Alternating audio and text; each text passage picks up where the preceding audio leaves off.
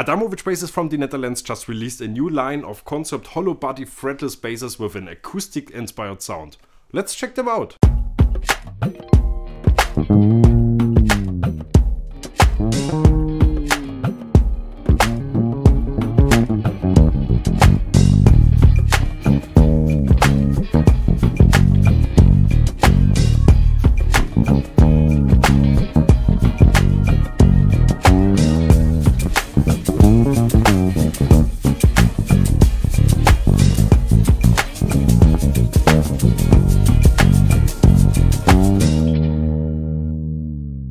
If you're watching this channel frequently, you might be familiar with this bass here. This is my personal Adamovic hollow body 6-string fretless, an amazing sounding bass that we're frequently using in our demos here. And this is actually a prototype for this series, for the HOLLOW33. Hollow because of course it's hollow body, and 33 is in this case the scale length. A little fun fact on the side, until I talked with Nikola about these basses when they arrived and went through all the specifications, I actually didn't know that my bass here that I've owned for almost 4 years now has a shorter scale, and I'm sure that says something about my super professional approach here.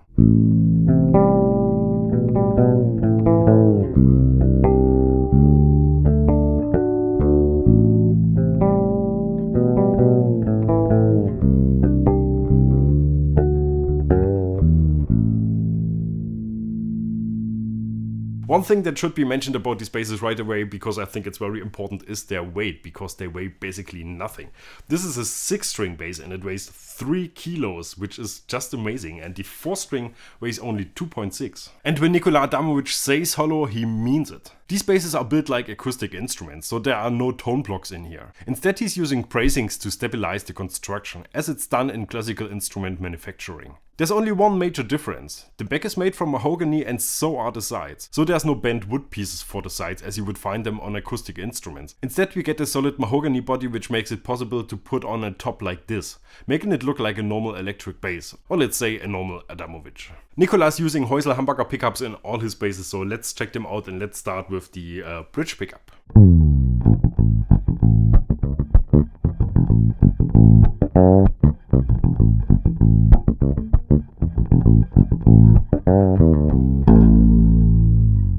Many acoustic basses or electrics that try to imitate an acoustic or upright sound use piezo pickups. I'm personally not a huge fan in most cases because they sound often harsh and lack in bottom end. So I'm very happy Nikola doesn't like piezos either and worked out the construction with magnetic pickups for this design. I wouldn't call the HOLLOW33 an acoustic bass. It might be constructed like one, but the sound result is still unique to the series. You get lots of rich basses, a nice slow attack and a beautiful warm tone. Another major detail in sound design here are actually the strings. These are black nylons by La Bella. Here's what these sets look like. This is basically a black nylon material wrapped around a steel core, which is of course necessary to conduct a signal with the pickups, but I love them. They sound so incredible. I have them on a bunch of basses. I had them in the past. I even put them on a fretted bass now just to try it out, and even that sounds great. And yeah, they're just perfect. They feel like flat ones, but they have this amazing low and heavy mellow tone, and yeah, it's just great. However, back to the bass. Let's hear both pickups combined.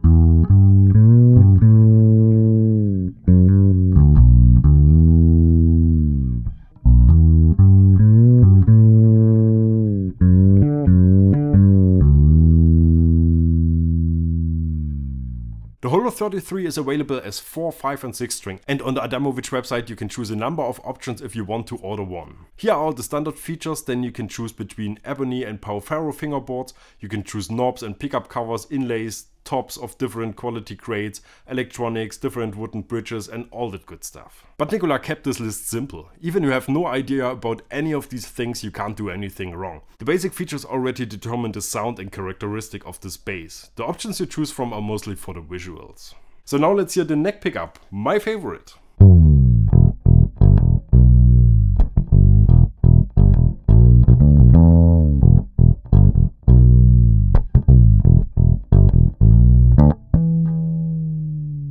I was really surprised to find out how different these two basses sound in comparison to my 6-string. The new ones are a lot more open and dynamic, and as you've heard in the last sound sample, they can even sound a little bit dirty if you want to. But I figured out that's mostly because the string action here is extremely low. That's how Nikola delivers his basses. The string action on my bass is very high because I like that boomy, fretless, uprightish kind of sound, and of course if you prefer that, you can get the same with these basses, just raise the string action. Both of these basses are passive, which is just a coincidence. I like it that way, but of course a preamp would also be awesome to get more sound options. But even in a passive configuration, these basses are very versatile. Each pickup has an individual switch to choose either serial, parallel or single coil wiring. Let's check that out.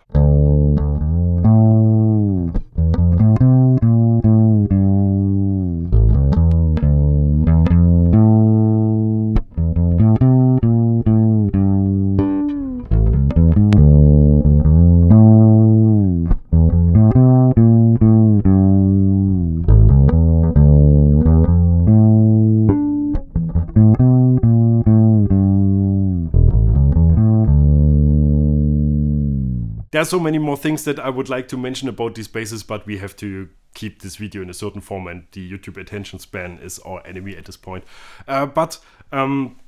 Just one or two things.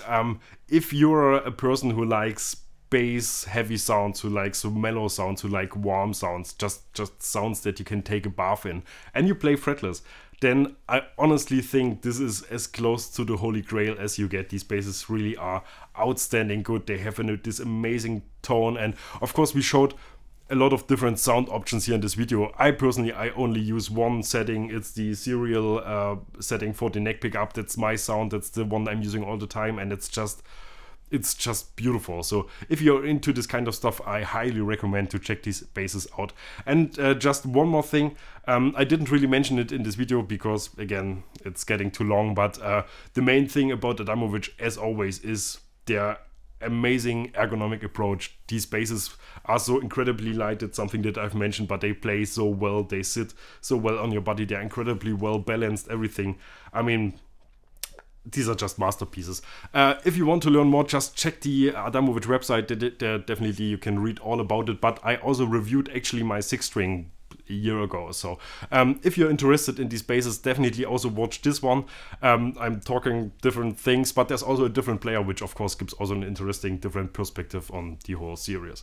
And I guess that's it for today. Thank you very much for watching. If you enjoyed this, don't hesitate to smash the like button below and subscribe to this channel if you want to see more reviews like this. And I guess that's it. See you next time.